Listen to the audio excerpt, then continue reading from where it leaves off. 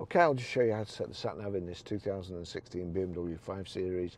So you've got the iDrive here, and you've got nav. Click on nav, you'll see there, maps come up.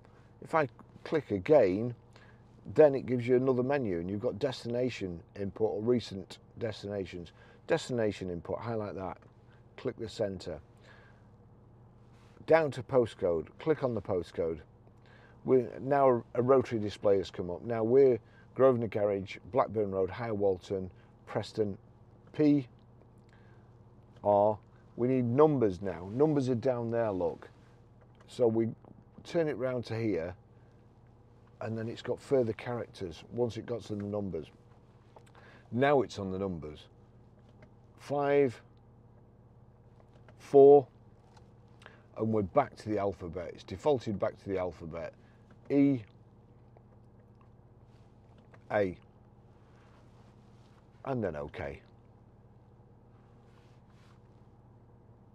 Navigate down to Start Guidance. Prepare to turn right. Once you've clicked on Start Guidance, you get your spoken instructions, and it also shows on the dashboard. Thanks for watching. See you in the next video. Bye bye.